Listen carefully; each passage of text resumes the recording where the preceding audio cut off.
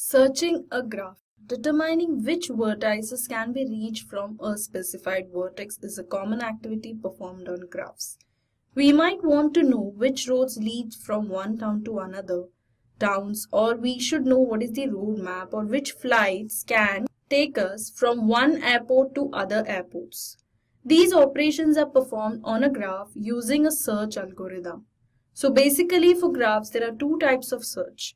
First is the depth first search and the next one is the breadth first search. So depth first search and breadth first search are the two basic fundamental searches which are performed on a graph. So let's have a look with the first search, that is the depth first search. What is this actually all about? We'll understand the core functionality and then we will implement the functionality in JavaScript. So considering for depth first search, it is done in such a way that depth first search involves following a path from beginning of the vertex, this is your beginning of the vertex, until it reaches the last vertex. So it is a following of path till you reach the last point. Or we can say it is done in such a way that you determine the source and also the destination. So following from beginning of vertex till the last vertex, the backtracking and the following next part reaches till we reach the last vertex. However, we are not searching for a particular item in this depth first search algorithm, but instead searching to see what paths can follow in the graph. This pictorial representation is to show you what is the depth first search all about. The basic algorithm for depth first search, I can say, is very relatively simple. Visit a vertex, visit a node. So these are our vertex. So visit a vertex which has not been visited before and mark what has been visited. Say for example, I am moving from A to B. I have visited A and then I visited B. Then I should mark this particular path as 1. So that is my first en route thing. So you should mark it which has been visited and recursively visit the other unvisited vertex that are original vertex adjacency lists. So then I move from B to C and mark it as 2, then 3, then 4, then 5, then 6. Moving on to 7, that is G to H. Then H to I, that is 8. And I to J, that is 9. And J to K, that is 10. And K to L, that is 11. And L to M, that is 12. So this complete formula is done in such a way, or to make this algorithm work, we should always follow a pattern in such a way that we should visit the unvisited vertex and we should mark whatever we have visited till now. So let's have this algorithm implemented in our code base. So let's move to our code base where we will create an HTML file and implement this depth first search algorithm. So this is our code base. So inside graphs, we'll create a new file and the name of the file will be depth first search. So I will give it as depth first search.html.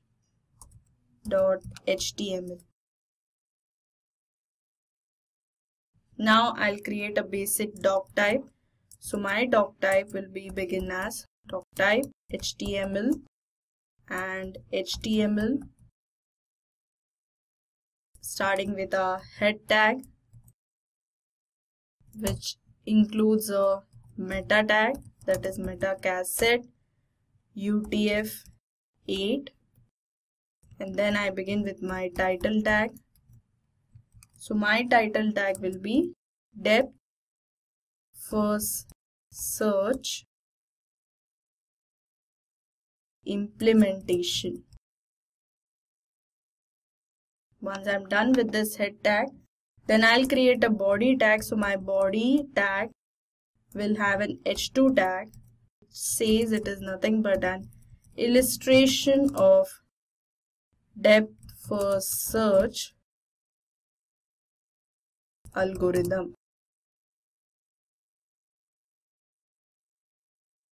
So once I'm done with this, then I'll start with my script tag. So script type as text/JavaScript, and then I give the source as this is my depth first search. So I'll give the path for my JavaScript in the same way like in HTML. The naming convention should be followed. So depthfirstsearch.js. Now I will create this file. So let's create this file inside the graphs folder. So here I'll create a new file and the name of the file will be depthfirstsearch.js.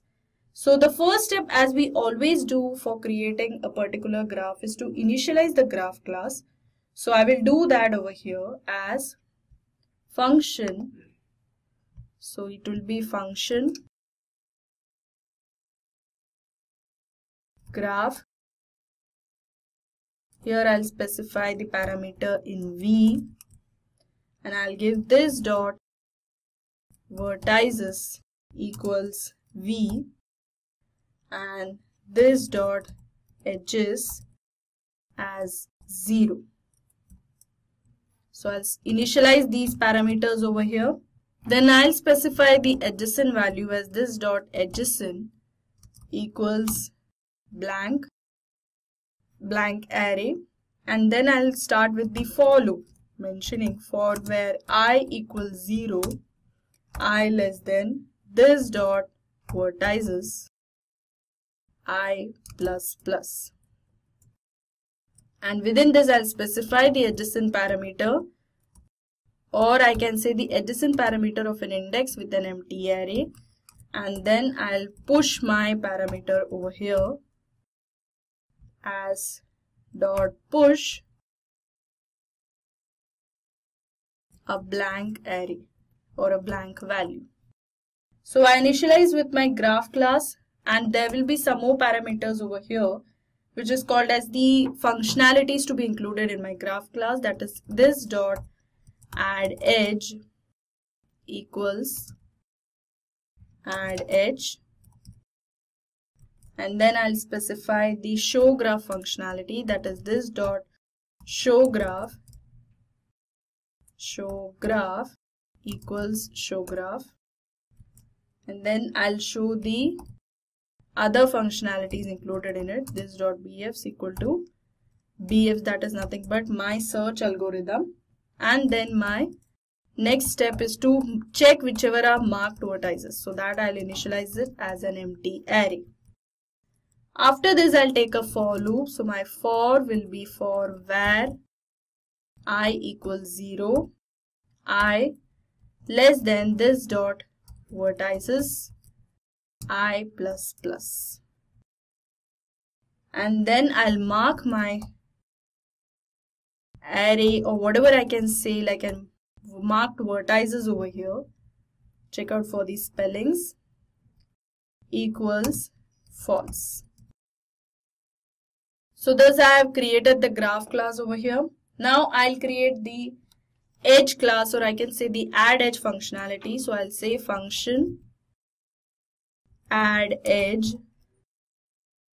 Here I'll mention two parameters, that is vertex and the edge.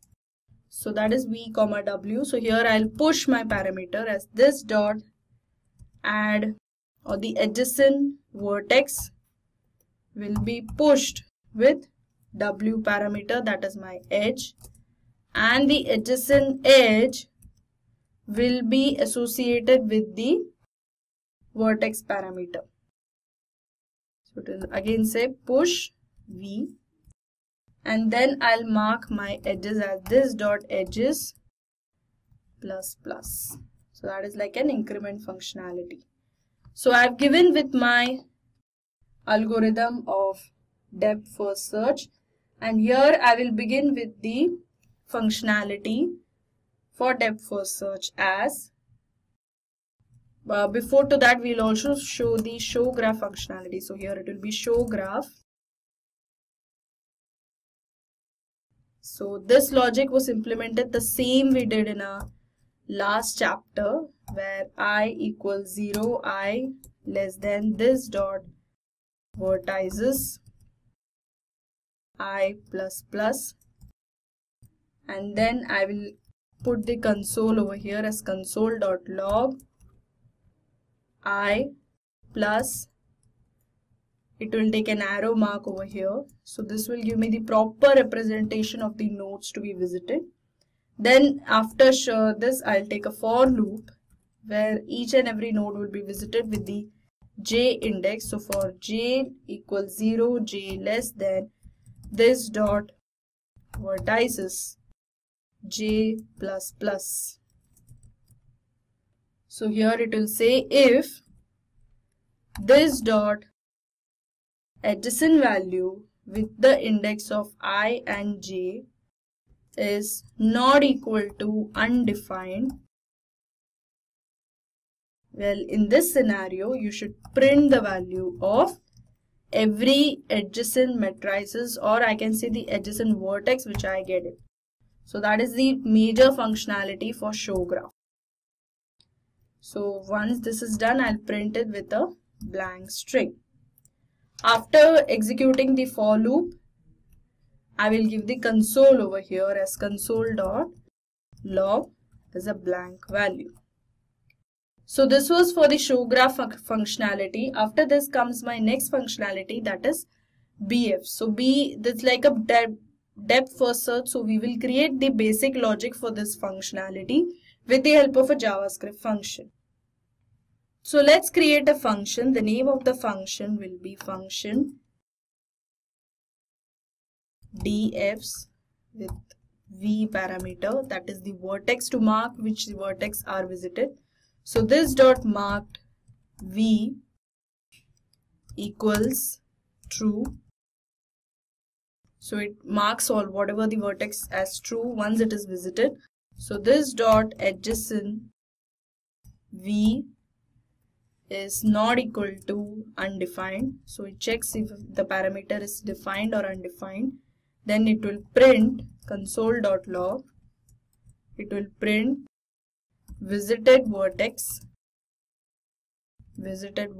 as a particular value of that vertex. So it will be plus v. And if on the other hand, after printing the particular vertex, it will again call for each loop. So here it will say where w in this dot adjacent vertex v. So where w in this dot adjacent vertex v, or we can specify variable w over here with some other parameter. It will be given as variable w equals a blank value. Now within this I'll specify if not equal to this dot mark w, then I will call for this dot dfs w parameter. So this will be the mark of my so-called, or I can say the start of the adjacent looping structure. Once I've specified with this parameter, I will start with printing the particular graph. So that will be g equals new graph. Here I'll specify the value for the graph node as 5. So I will have total of 5 vertices. Then I'll add g dot add edge as 0, 1. Similarly, I'm going to add several edges. So after add edge, I'll specify add edge 0, 2. Then after that, I'll specify the next edge as 1, 3. So these are the set of edges which I am specifying. And after this, I'll specify 2, 4. And after 2, 4, I'll call for the functionality of show graph. So I'll do g dot show graph.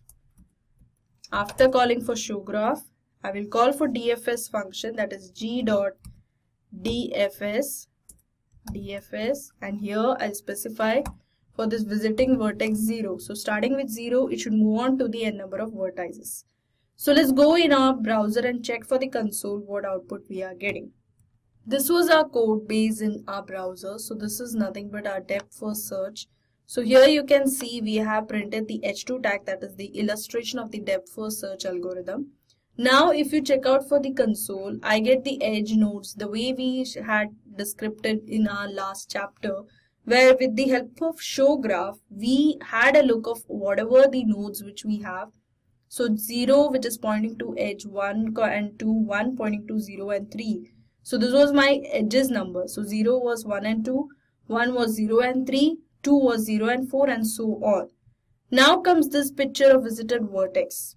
So here with the perspective of depth first search algorithm, whatever vertices it has visited, say it starts from 0, then 1, then 2, then 3 and 4.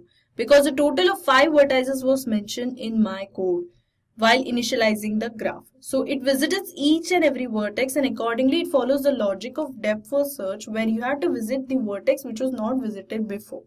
Now moving on to the breadth first search, let's understand what is the difference between both of them in our next chapter.